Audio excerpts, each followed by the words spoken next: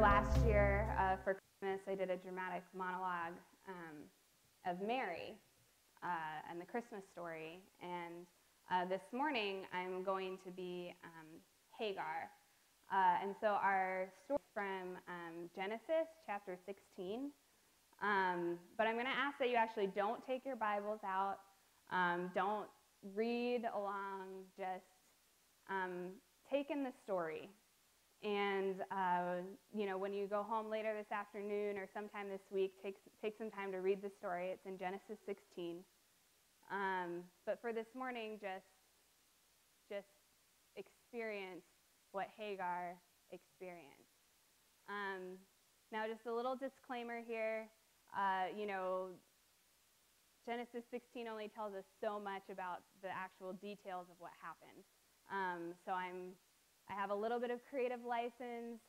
Everything I'm saying, is not necessarily exactly how it happened. But I did a lot of research, a lot of background research, and did my best to kind of recreate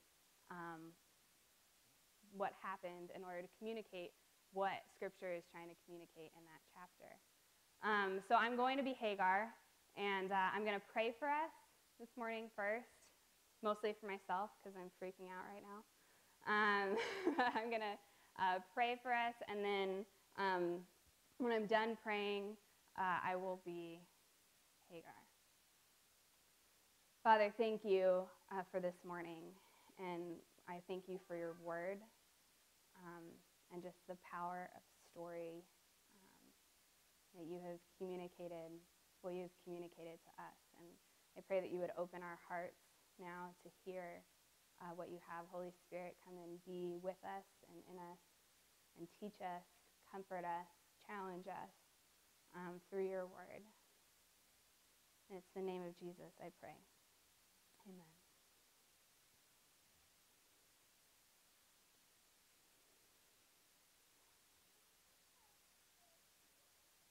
Have you ever felt invisible?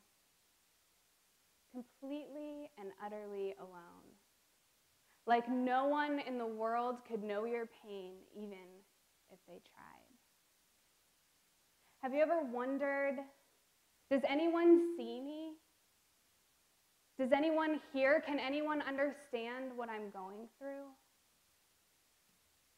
I have. My name is Hagar, but no one ever calls me that.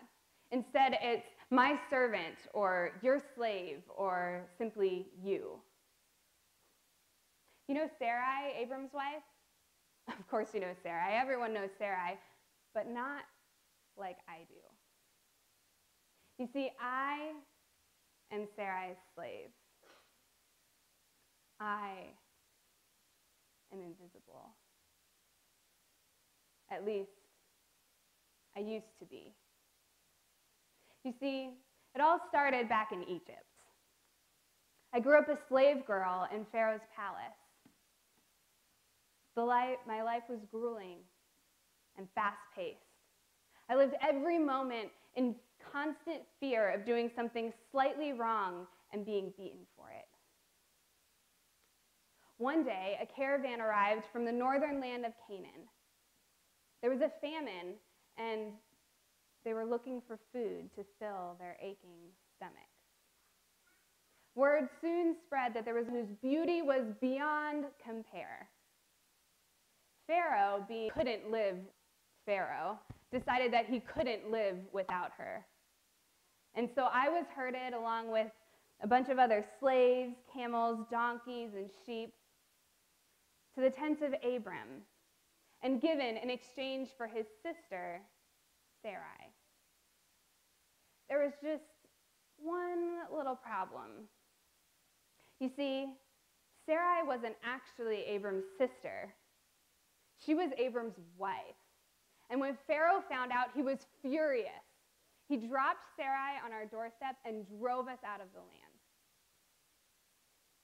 I left everyone and everything I knew behind and went with Abram and Sarai to the hill country of Canaan. We've lived here ever since. It's different than Egypt. Nothing like the hustle and bustle of the palace. It's quieter. But it's never quite felt like home. Then again, neither did Egypt. I became Sarai's personal slave, and I was intrigued by the lack of idols that cluttered the normal Egyptian home.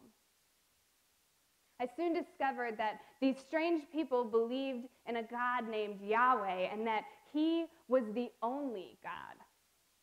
This was absurd to me. I mean, in Egypt, we worshipped hundreds of gods. But according to them, there was only one God, and he was God over everything. He seemed to make a difference in the way that they lived. And Sarai treated me well. But this family had no children. And it became abundantly clear to me that Abram wanted a child and an heir more than anything else in the world. And Sarai was frustrated beyond belief at her inability to give him one. Me, I wanted her to get pregnant just for the peace of the household. But she was 65, and there was little hope on the horizon. Each month that passed flung her further into the well of depression, fear, and deep, deep shame. Abram tried to be patient, but with each month that passed, the lines of disappointment on his face grew deeper. One morning, Abram burst into the tent shouting, "Sarai, Sarai, we're going to have a son." And before she could even respond, he had crushed her in his embrace.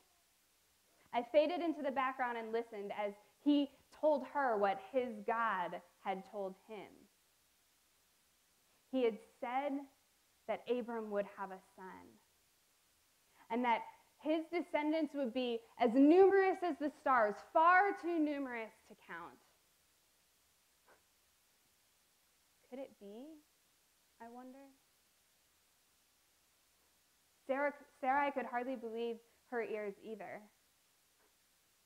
For the next few months, the air crackled with expectation. But nothing. It seemed as if their God was playing a cruel, cruel joke.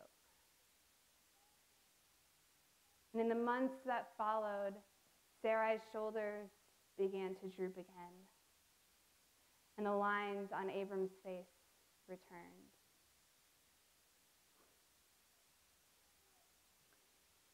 At some point, Sarai started acting a little strange. I didn't think much of it, considering the circumstances.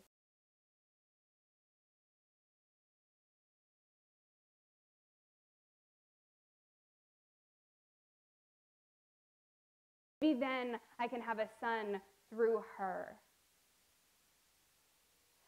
The water jar I was carrying suddenly seemed 10 times heavier. The weight of her words crushed me, and the rest of that night is a blur, but I remember lying in bed, my thoughts a tangled web of hurt and fear and hope. You see, Sarai had every right to give me to Abram. I was her property, and she could do whatever she wanted with me. I had also heard of other women doing similar things. I wanted to believe that this could be a good thing. I mean, my status would be elevated. I would become Abram's wife, and this was probably my only chance of bearing a child. The child would technically be Sarai's, but no one could stop me from secretly loving it and viewing it as my own. But I was also scared. You see, I had never been with a man, and Abram was over 80 years old. And what would this do to my relationship with Sarai and the other servants? I lay in bed, tossing and turning, Sarai's words playing over and over again in my head. Did I really hear what I thought I heard? But honestly, it didn't matter what I thought. I would do as I was told, no more and no less. Several sleepless nights passed before Abram showed up at my tent. We were married, and before I knew it, I was pregnant. At first, we were all so excited, Abram especially. But then things started to get a little more complicated. I started to think pretty highly of myself. I mean, it had all been so easy. And I hoped that maybe since I had been able to do for Abram what Sarai never could, that maybe he would love me. Maybe then I would be worth something. I began to look down on Sarai. I mean, she was old and useless. She had said herself that God had closed her womb. And as my belly grew, my pride grew with it. And so did Sarai's jealousy. I was a constant reminder of her own failure. The pride and joy reflected in my face at being a new mother was mirrored by the bitterness in hers.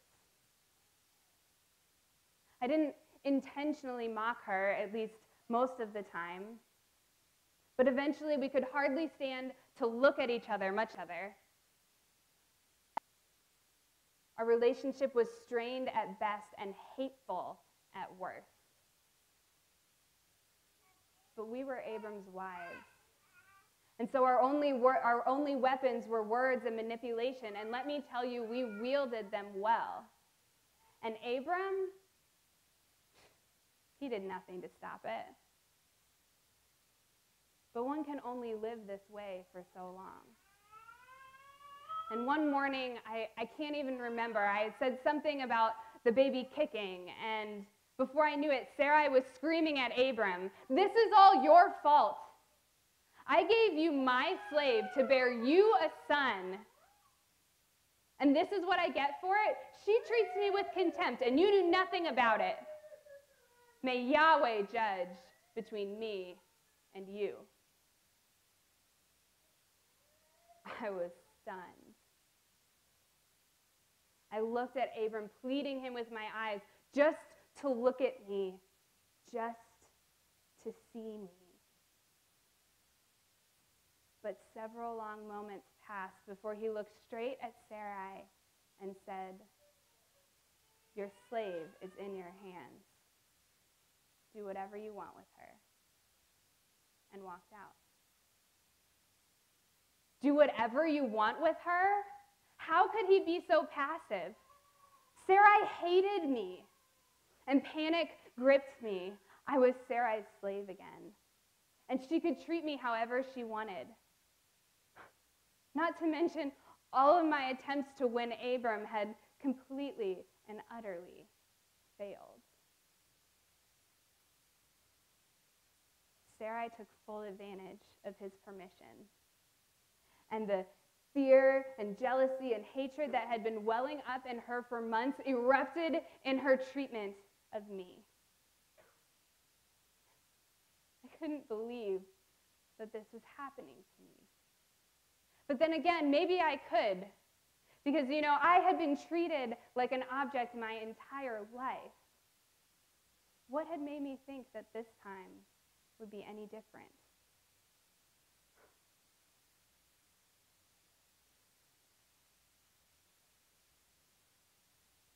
You know what made it worse? Abram did nothing. He refused to protect me, and I was carrying his child. And I was powerless, completely powerless to do anything. Anything, that is, except run. At first, it was just a fleeting thought. I couldn't really run, could I? It was too risky, too dangerous. I owned nothing and had nowhere to go. But soon, I began to fear for the life of my child. I fled. I fled into the darkness that mirrored my own soul. At first, it was a rash decision full of passion and terror, but once I made it, I knew I could never turn back. I wanted to go home, but I didn't have a home. And so I fled in the direction of Egypt. The anger, fear, and hurt that coursed through my veins kept me going for a while. But soon, my pace began to slow. I was hungry, tired, pregnant and scared, filthy from the dust on the road, and completely and utterly alone. My thoughts raced without rest. What in the world was I thinking? What would Abram say if he saw me now? What was Sarah? I mean, she'd probably laugh at me and say it was what I deserved. Where was I going to go? What was I going to do? The only thing that kept me going was my baby. My precious baby. But it was Abram's baby, and I had stolen it. What if they came after me? What if they found me? What would happen then?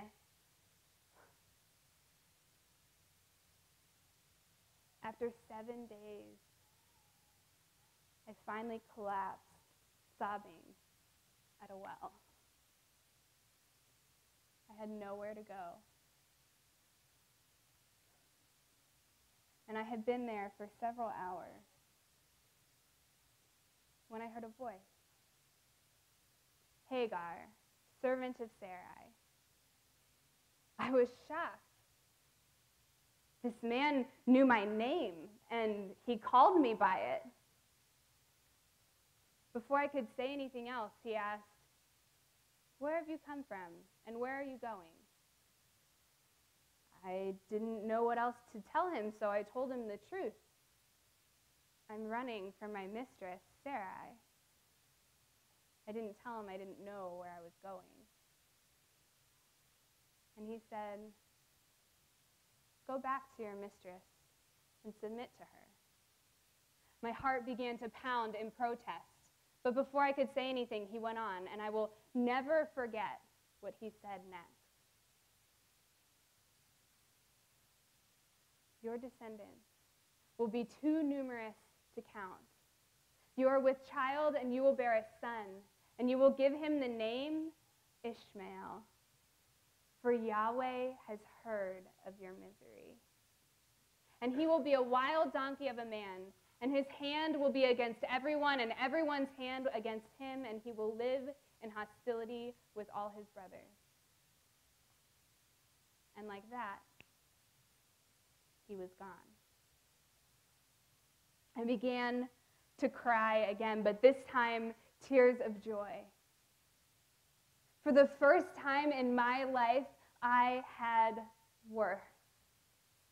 El Roi, you are the God who sees me. A messenger of Yahweh had come to me, an Egyptian, a woman, a slave, worthless, faceless, voiceless. And the child in my womb was a boy. And he would grow up to be a wild donkey of a man. He would not be a slave like me. He would be free. But the man had told me to go back. Could I really go back? I knew now that my child would live. And if I went on, I would probably die. And then I realized that I could go back because I was no longer alone. El Roi was with me. He had heard my cries. He saw me, and he had a plan for me.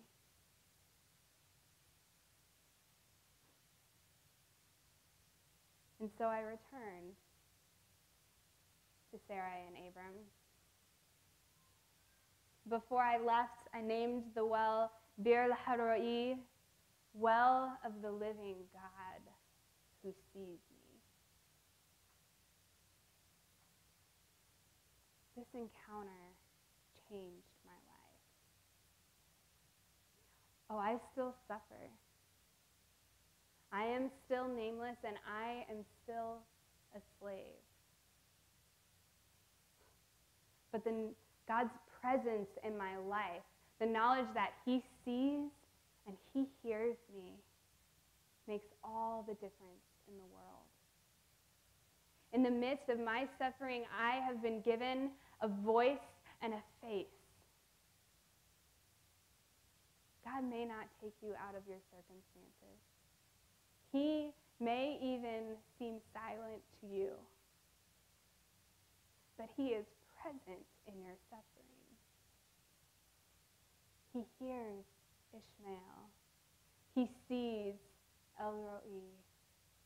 He calls you by name. He hears the weeping of your heart. He hears the words that you would never dare speak, the thoughts that occupy the dark corners of your mind. He hears your cry, desperate for deliverance, and your soft whisper of loneliness, fear, injustice. He hears, and he sees.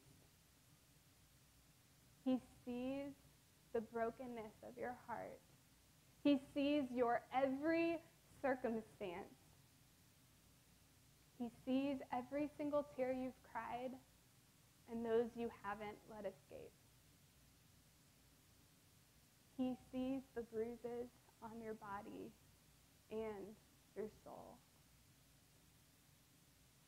He sees. 2 months ago, I gave birth to a beautiful baby boy. Abram named him Ishmael. And every time I say his name, I am reminded of God's faithfulness.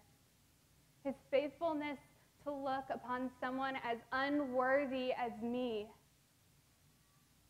Surely if God has compassion on someone like me, he has compassion on you.